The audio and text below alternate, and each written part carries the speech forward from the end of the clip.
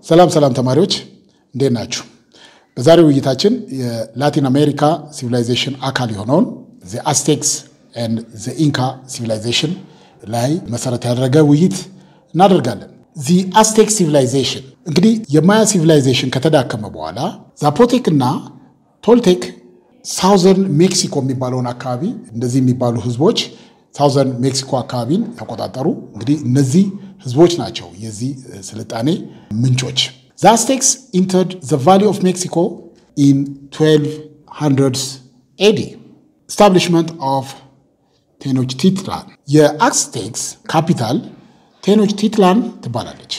የተመሰረተችውም በ1325 AD አካባቢ ነው። The Aztecs expanded their territory by conquering neighboring towns and cities.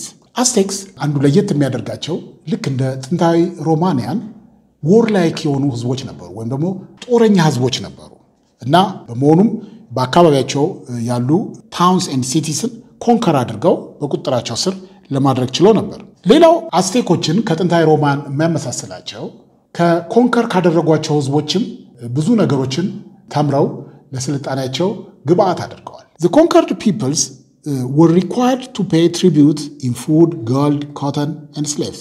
ያው እንደማንኛውም ገባር ህዝብ ኮንከር የተደረጉት ህዝቦች ለአዝቴኮች ግብር ይገብሩ ነበር። የሚገብሩትም ግብር በምግብ፣ በወርቅ፣ በጥጥና ኢቭን ባሮችንም ጭምር ይገብሩ ነበር።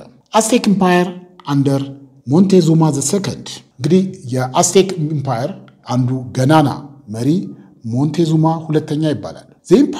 The Aztec Empire reached its highest period during this period of Montezuma II, who ruled from 1502 to 1521. በሞንቴዙማ ሁለተኛ የሚባለው ንጉስ ዘመን ከፍተኛ የእድገት ደረጃ ላይ ደረሱበት ነው። ይሄ ንጉስ ከ1502 እስከ 1521 ባለው ጊዜ ውስጥ ገዝቷል። እንግዲህ አዝቴኮች ዋሪየርስ እና ኮንከረርስ ነበሩ ብለናል። በዚህ የተነሳ ሰፊ ግዛት ተቆጣጥረው ነበር። በአካባቢያቸው ያሉ ህዝቦችን በቁጥጥር ስር አውለው ነበር እና ሞንቴዙማ II ግብር ከብዙ ቦታዎች ይሰበስብ ነበር። ወደ 371 ከሚሆኑ ስቴቶች ወይም ደግሞ ትናንሽ መንግስቶች በቁጥጥር ስር ከሚያስገብራቸው ትናንሽ መንግስቶች ግብር ይሰበስብ እንደነበረ መረዳት ይቻላል። ንጉሱ ሱፕሪም ፓወር ልክ እንደ ሌላ ሁሉ ሱፕሪም ዋንኛው ጣኔ እሱ ነው። he appoints officials በስሩ ትልልቅ ባለስልጣናትን ማኔጅ ያደርግ ነበር። በእነሱ አማካይነትም ህግ ስርዓትና ትሬዱን ንግዱን ይቆጣጠር ነበር። እነዚህ ሰዎች ዴሊጌት በማድረግ ጀስቲሱንና ትሬድን እንዲቆጣጠሩለት ያደርጋል። ለሱ ሪፖርት ያደርጋሉ። ኢንፍራስትራክቸርና ትሬድ ወይም መሰረተ ልማትና ንግድ ምን ይመስል ነበር በአዝቴክስ ብለን መለከት። አዝቴኮች የሚታወቁበት አንዱ ምንድነው? በሮድ ኔትወርክስ ነው። ልክ እንደ ጥንታዊ ሮማውያን ሁሉ አዝቴኮች በመንገድ ግንባታ፣ መሰረተ ልማት ግንባታ በጣም ጎበዞች ነበሩ። ሩቅ የሆኑ ራቅ ያሉ ስፍራዎችን ከከተማቸው ከቴኖችቲትላን ጋር የሚያገናኙ ድንቅ መንገዶች ገንብተው ነበር። ሶልጀርስ ፕሮቴክትድ መርቻንትስ ነጋዴዎችን ፕሮቴክት ያደርጋሉ። ይሄ አንዱ የመንግስት የሚያደርገው ከለላ ነው ለነጋዴዎች። in return for that tribute ይሰበስቡ ነበር። ቴኖችቲትላን was a bustling city በጣም ትልቅ ከተማ ሆና ነበር። እስከ 100,000 የሚደርሱ ነዋሪዎችም ነበሯት። ይሄ እንግዲህ በዛን ዘመን 100,000 ኢንሃቢታንትስ መኖር ማለት ምን ያህል ትልቅ ከተማ እንደሆነች አንዱ ማሳያ ነው። አርባን ዴቨሎፕመንት ምን ይመስላል ብለን ስንመለከት በጣም ቅድም እንዳልነው በሮድስ እና መሰል ግንባታዎች ጎበዞች ናቸው ብለናል። ልክ አሁን ዎክዌይስ ነበራቸው፣ የእግረኛ መራመጃ ልክ አሁን እኛ ኮሪደር የምንለው አይነት የእግረኛ መራመጃ መንገድ ነበራቸው። መንገድ ቅድም እንዳልነው ገነቡ ነበር። ሌላው farmers created more farmland by filling parts of the lake። በጣም የሚገርመው የመሬት እጥረትን ለማስወገድ የሌክ ወይም ደግሞ የሐይቆችን ክፍል በመሙላት ለእርሻ የሚሆን መሬት ያዘጋጁ ነበር። ገበሬዎች የሐይቆችን ክፍሎች በመሙላት ተጨማሪ ፋርምላንድ ያዘጋጁ ነበር። ድሬኔጅ ካናልስ ነበራቸው። ይሄ ደግሞ ፍሳሽ ከተለያዩ ቦታ በውሃ በማምጣት ሰብሎቻቸው ማለት መሬቶቻቸው ማሳዎቻቸው ያለሙ ነበር። ይሄ ደግሞ ለአግሪካልቸር ፕሮዳክቲቪቲ የበኩሉን አስተዋጽኦ ያደርግ ነበር። አርኪቴክቸር ኤንድ ሶሳይቲ the Aztecs dominated large pyramid temple and imperial palace ምን ነበራቸው? ትልልቅ ፒራሚዶች ነበሯቸው። እንዲሁም ቤተ መንግስቶች ገንብተው ነበር። ቤተ መንግስቱ እንደ ስቶር እና እንደ ሮያል ፋሚሊ መቀመጫ ሆኖ ያገለግል ነበር። ሌላው አስቴኮች የሚታወቁት ዙ ነበራቸው። የእንስሳት የታሪክ መዛግብት የሚቀመጡባቸው ትልልቅ ላይብረሪዎች ነበሯቸው። እንዲሁም ስቲም ባዝ ነበሯቸው። ስቲም ባዝ እንግዲህ አሁን በተለይ ለኪውር ለጤና አገልግሎት የሚውል ስቲም ባዝ ነበራቸው። ልክ አሁን ዘመናዊ ዓለም ላይ እንደምናየው ስቲም ባዝ ማለት ነው። ካልቸራል አቺቭመንት ከዚህ በፊት እንዳየነው ልክ እንደ ሮማንስ አስቴኮች ከኮንከርድ ፒፕል ማለት በቁጥራቸው ስር ካዋሏቸው ህዝቦች ብዙ ነገሮች ተምረዋል። እንደ አስትሮኖሚና ማቴማቲክስ ያሉ ዕውቀቶችን ያገኙት ኮንከር ካደረጓቸው ወይም ደግሞ በቁጥር ስር ካስገበሯቸው ህዝቦች ልክ እንደ ማያዎች ሁሉ አስቴኮችም የ365 ቀን ፀሐይ ላይ ወይም ሶላር ላይ መሰረት ያደረገ ካሌንደር ነበራቸው። ሜዲካል ፕራክቲስ ከነዚህ ሜዲካል ፕራክቲሳቸው አንዱ ሃርባል ሬሜዲስ ነበር ወይም ደግሞ ስራ ስርና ቅጠላ ቅጠልን በመጠቀም ህክምና ይሰጡ ነበር። ሌላው አስቴክስ የህክምና አዋቂዎች ልክኛው ወጌሻ እንደምንለው የተሰበሩ አጥንቶችን የመጠገን ጥበብ ነበራቸው። ወጌሾች ነበሯቸው። እንዲሁም ዴንታል ካቪቲስ ወይም ደግሞ የጥርስ ህክምና ይሰጡ ነበር። እንግዲህ በዛን ዘመን የነበሩ ፕሪስቶች ናቸው ብዙ ጊዜ ወይም ደግሞ ቀሳውስት ናቸው ይህን ስራ የሚሰሩት። ኸርባልን በመጠቀም ወይም የተለያዩ ቅጠላቅጠልና ስራ ስርን በመጠቀም ህክምና ይሰጡ ነበረ። ህክምናዎቹ በአብዛኛው ይሰጡ የነበሩት ለፊቨር ወይም ደግሞ ትኩሳትና ቁስልን በተመለከተ ይህን በተመለከተ ችግሮች ሲፈጠሩ የኸርባል ህክምና ይሰጡ ነበረ። ሪሊጅንና ሳክሪፋይስን በተመለከተ አስቴኮች ያው እንደ ሌሎች አካባቢዎች ሁሉ መልቲፕል ጎድስ ነበራቸው። ብዙ አማልክትን የሚያመልኩ ነበሩ።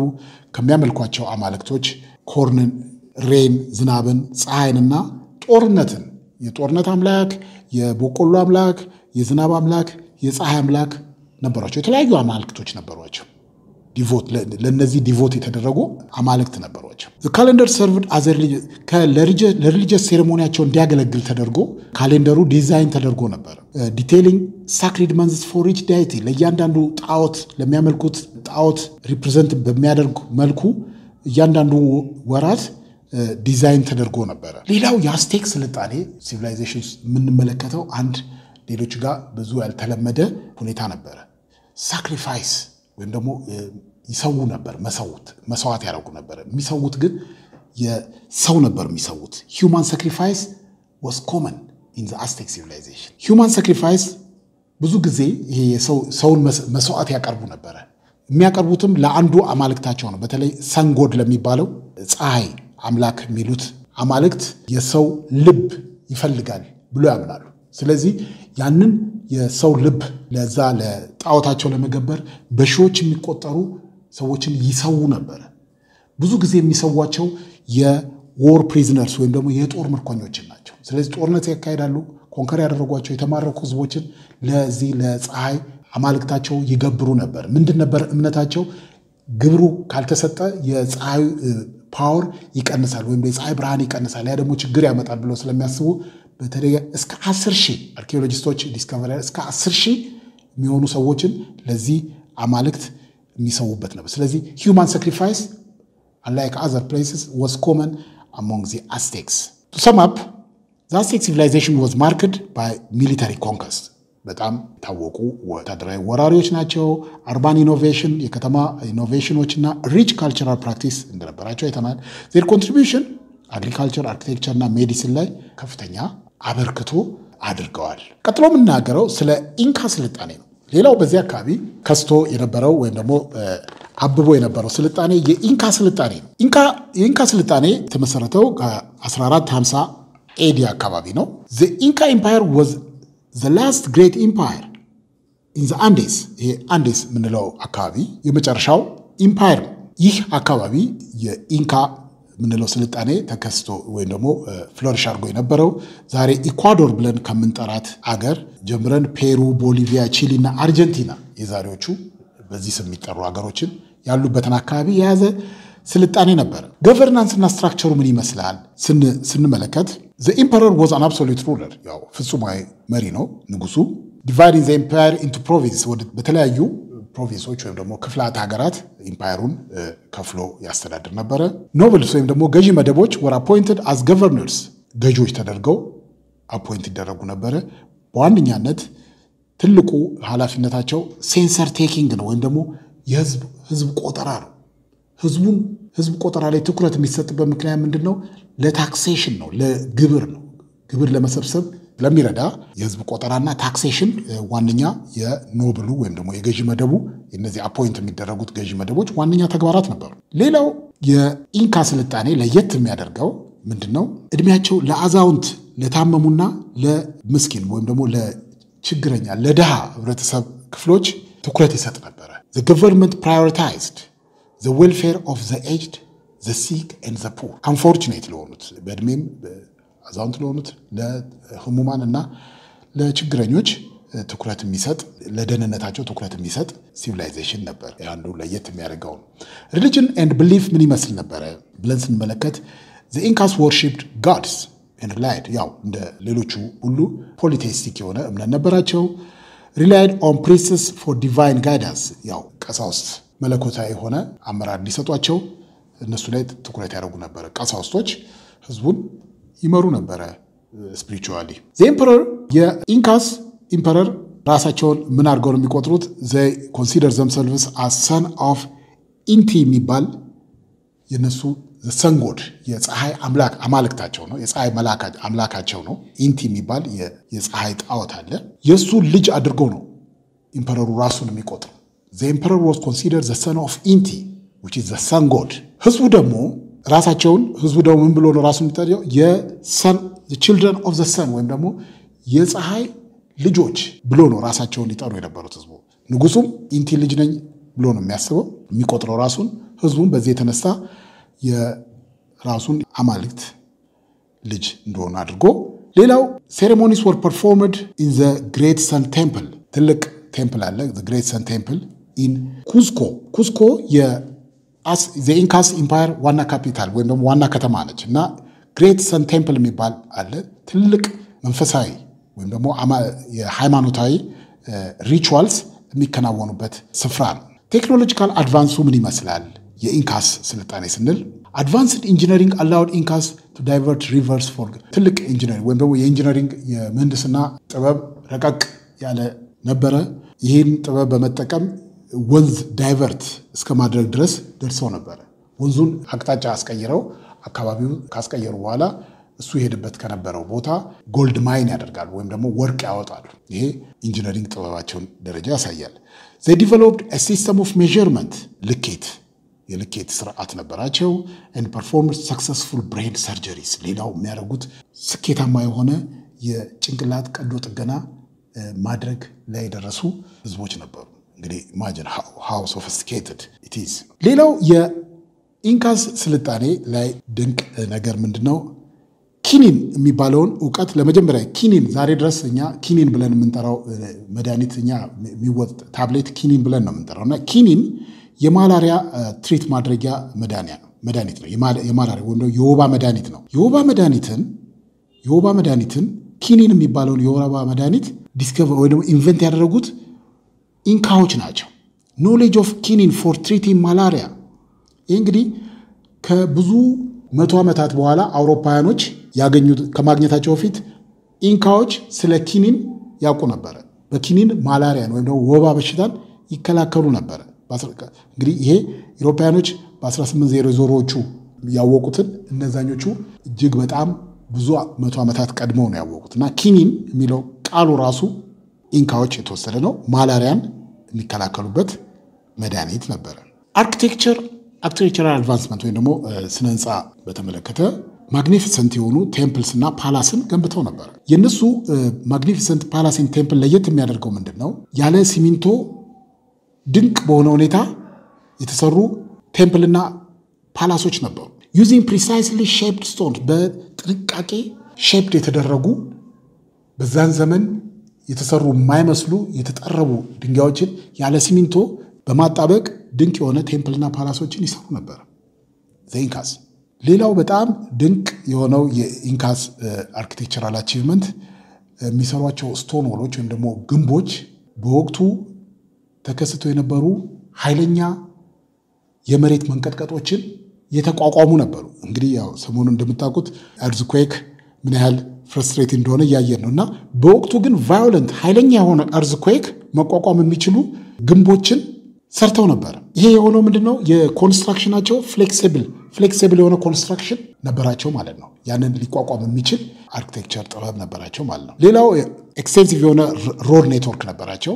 ከተማቸውን ኩስኮን ከተለያዩ የአካባቢ ግዛቶች ጋር የሚያገናኙ ኤክስቴንሲቭ የሆነ ሰፊ የሆነ የመንገድ ኔትወርክ ነበራቸው። አግሪካልቸራል ኢኖቬሽን በተመለከተ ቴሬስ ነበራቸው ወይም ደግሞ እርከን በመገንባት ስቲፕ ተዳፋት የሆነ ተራራማ አካባቢ ኢሮዥን እንዳያጠቃው ወይም ደግሞ አፈሩ በውሃ ታጥቦ እንዳይሄድ ቴሬስ ይገነቡ ነበር። ይሄ ደግሞ ውጤታማ የሆነ የግብርና ስራ ለመስራት አስችሏቸዋል። this method maximize arable land and improved crop yields። እንግዲህ እነዚህን ቴሬሶች በመገንባት ሰፊ የሆነ መሬት ለማግኘት እና ያ ደግሞ የሚያመርቱት ምርት እንዲጨምርላቸው አድርገዋል። የኢንካ ስልጣኔ ሪኮርድ ኪፒንግ እና ኦራል ትራዲሽን በተመለከተ ኢንካስ had no written language የጽሁፍ ቋንቋ አልነበራቸው። ታሪክን ከትውልድ ወደ ትውልድ የሚያስተላልፉት ሚሞራይዝ በማድረግ ነው። በቃል ወይም ደግሞ ኦራል ትራዲሽን ነው። አባት ለልጁ ልጅ ለልጁ እንደዚህ እየተነገረ ታሪክን በአፈ ታሪክ እያስታወሱ ለልጆቻቸው በማስተላለፍ ነበር ከትውልድ ወደ ትውልድ የታሪክ ዕውቀት እንዲሸጋገር ያደርጉ የነበሩት።